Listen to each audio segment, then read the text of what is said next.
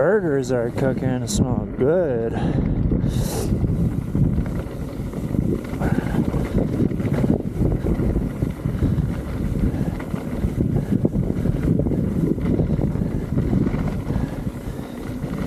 Yeah, so I just did a Black Diamond run before this, and you know, I think these kind of runs are definitely more my speed. You're just trying not to die. Those runs, these ones you can kind of enjoy a little bit more without having to worry. Those ones, like, you make one mistake, you're fucking tumbling down a cliff. So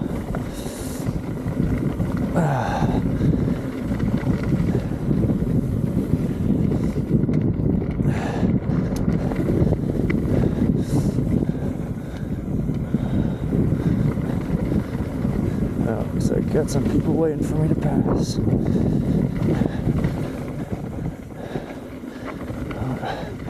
Oh, hello.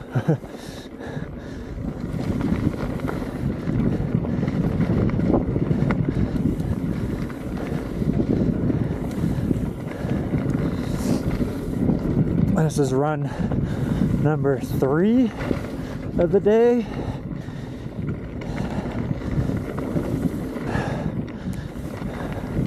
Not sure how many I'll get to, but 3 or 4 is always a pretty good number. 5 keeps you in shape, that's for sure.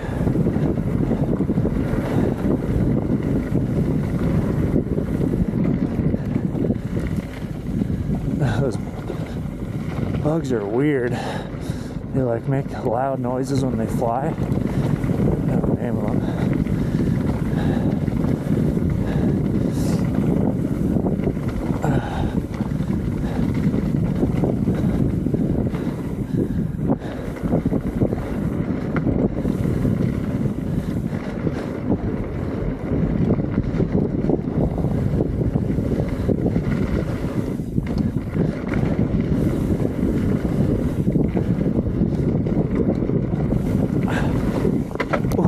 Scratch.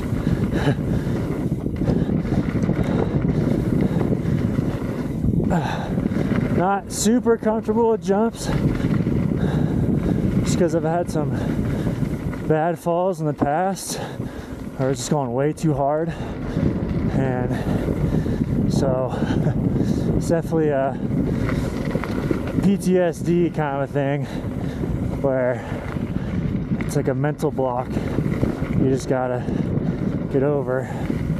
But if you just trust it and commit, don't doubt yourself, you'll be fine. You also kind of need to know what you're doing too. This little hut right here, I swear there's a fucking bear or something that lives in there.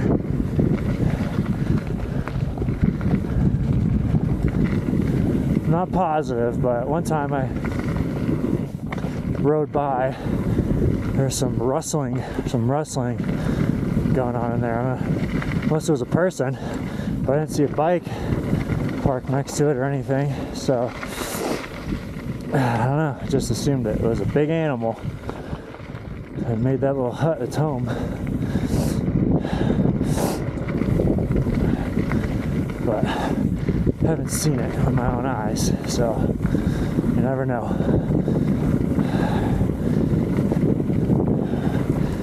Yeah, more, this trail's more my speed, that's for sure.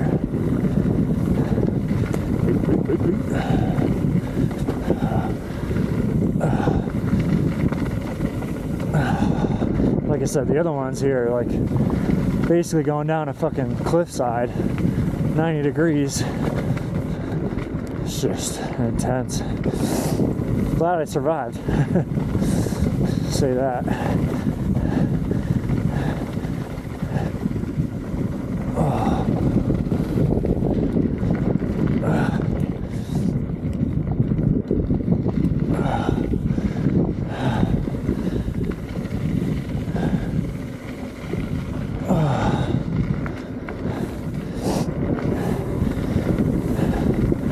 This is a new jump run right here to the left. Haven't tried yet.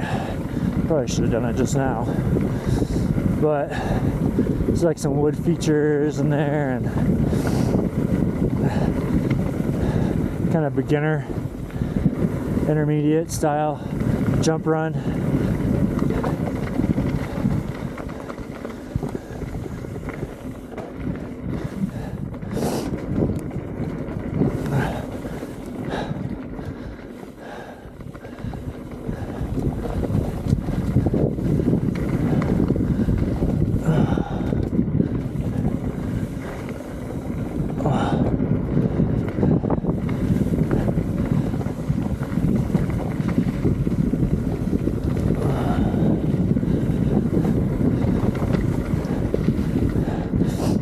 Also, something I have some PTSD with is loose rocks and loose gravel, because there was a span where I fell 4 times in like 3 days from just going around a turn fast and, you know, like a berm or something, and there was loose gravel or loose sand in my tires, just lost traction and I just ate shit.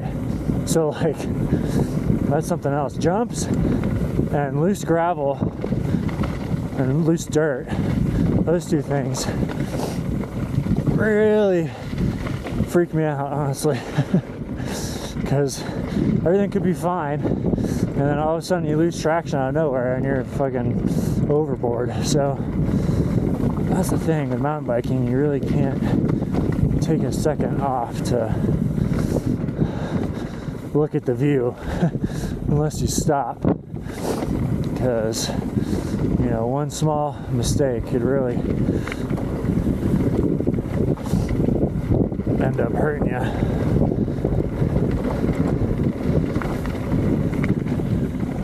Oh.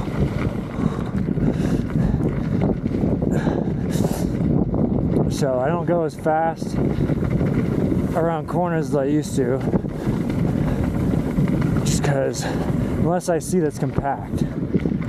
But if you can tell that it's a little loose, definitely want to have your center of gravity. You don't want to lean too far one direction, because that's how you slide out. Right there, on loose rocks.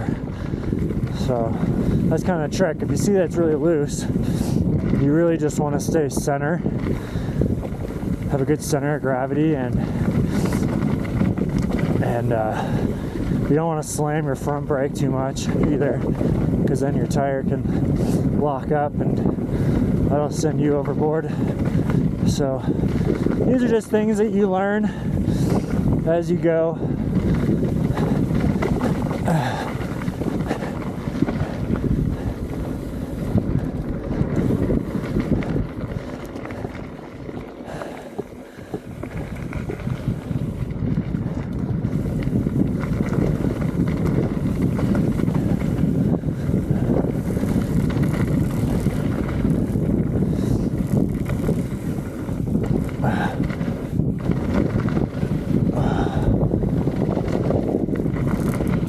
Those bugs are so funny. They have like little motorcycle engines attached to them or something. I don't know what they're called, but they just make a ton of noise.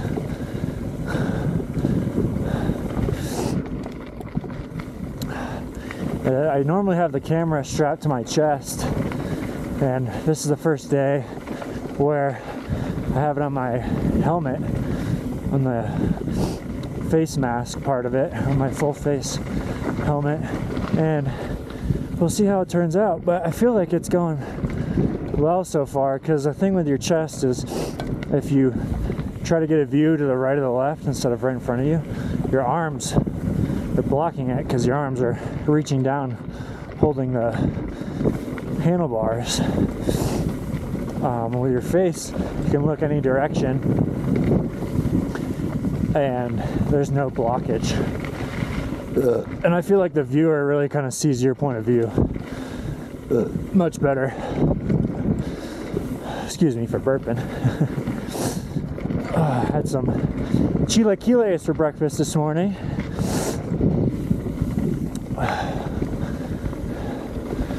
you don't know what chilaquiles are, it's basically Mexican French toast, I like to say, just because instead of soaking egg with bread, you soak the egg with corn tortillas and chop up the tortillas so there's little bits, and then you add some tomato, onion, jalapeno, cheese, you know, whatever you want to throw in there. It's really good. It almost ends up being like breakfast nachos in a way, but not really, just because the tortillas with the egg. But it sure is delicious.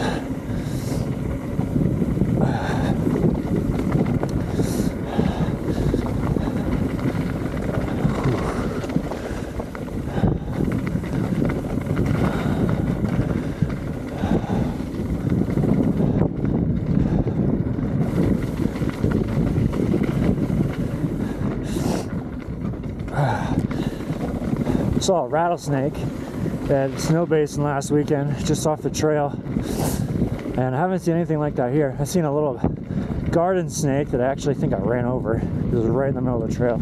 It was a tiny little snake. The one at Snow Basin was freaking huge last weekend. Big old rattlesnake. And I was in the middle of nowhere too when I saw it.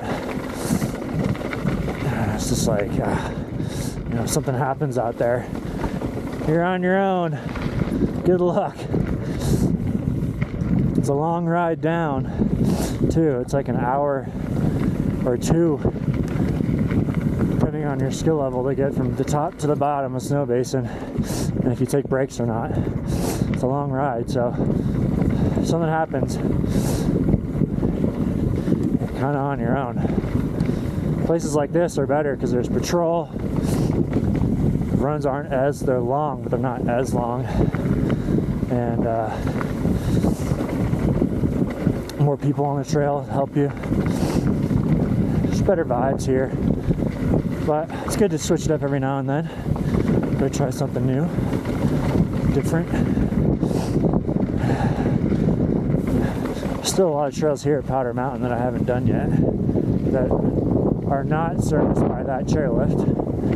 That's the only chairlift right here that works in the summer. It's called Hidden Lake. But there's trails all over the place that you can do that aren't serviced by the chairlift, and they're kind of just like a big loop. So I'll give those a shot one of these days.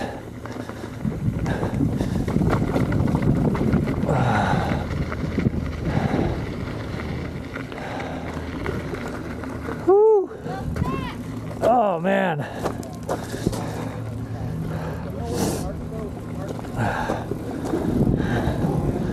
I like your hat. Thank you.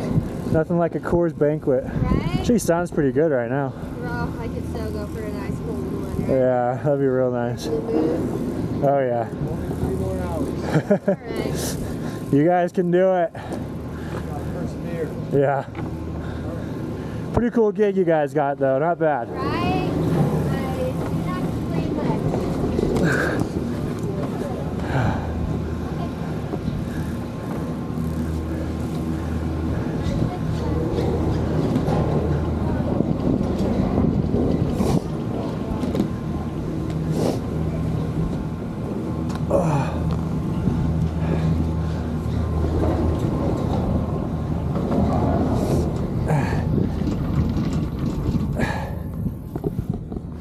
They do have a cool job.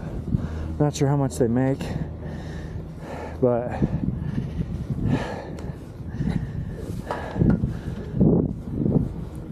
I've kept that in mind if something happened with my job for whatever reason. I saw that there are some positions here, even like higher up ones where like an administrative assistant or an executive assistant or whatever. And then marketing positions. There's a lot.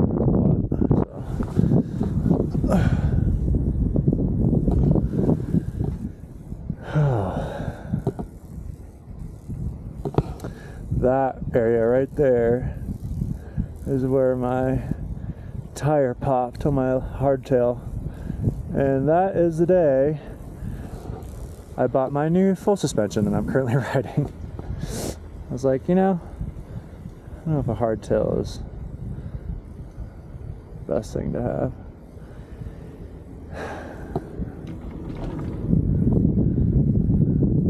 That trail's gnarly, the one that this guy's coming down on right now. I forget the name of it already. I did it last run, I already figured the name of it.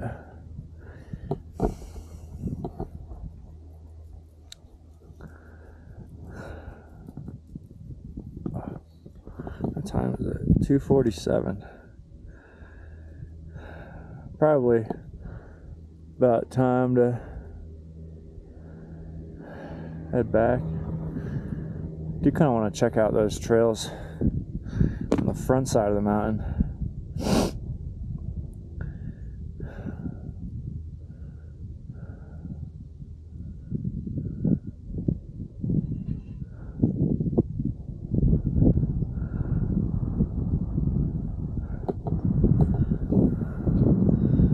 Well, Powder Mountain, August, what's the date say? August 12th, 2023, and it's definitely starting to get cooler. We'll see how long the mountain's open for. You know, things in Utah change. Like that hill right there in the winter is all powder. It's incredible. Paradise chair, so much fun. And all this right here under the lift too is a ton of fun in the winter as well. So I'll be filming myself doing cool stuff as long as I can.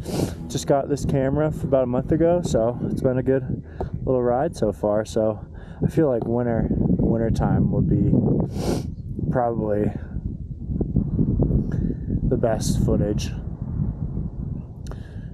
Only so many people are into mountain biking, but lots of people are into snowboarding and skiing. So it'll be fun. But thanks for watching. And I'm gonna say I've been trying to come up with a slogan. And you know, I'm from San Diego originally, so I think I'm gonna go with keep it classy with an honor to Anchorman, the Will Ferrell movie. So thanks again for watching, and you stay classy, everybody. Peace.